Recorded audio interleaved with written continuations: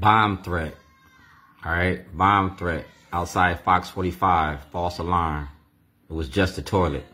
I put that toilet in front of Fox45 because of the corruption in the courts, the money that Fox45 pays Ivan Bates, all right? Sinclair Broadcasting, you feel me? Atlas Restaurants. That's Fox45, 2007, David Smith.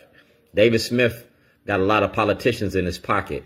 He paid a lot of politicians. That's how the corruption stays alive. This is the Baltimore Dissent Decree, First Amendment, protected activities, all right? That means that I can put toilets all over the city. It's legal. Potty training politicians. That toilet was a prop for a movie, Letters Design. And if you bring that toilet to court, or supposed to have a court date, Ivan Bates squashed that because Ivan Bates getting paid by Sinclair Broadcasting. That's David Smith. Letters Design, so I'm sending letters out. Knowingly filing a false police report. Ivan Bates can't protect you. Denial of due process and equal protection. That's the FBI, Lord Baltimore. All right, activism is on trial. All right, whistleblower, corruption in the courts. Ivan Bates shielding the corruption.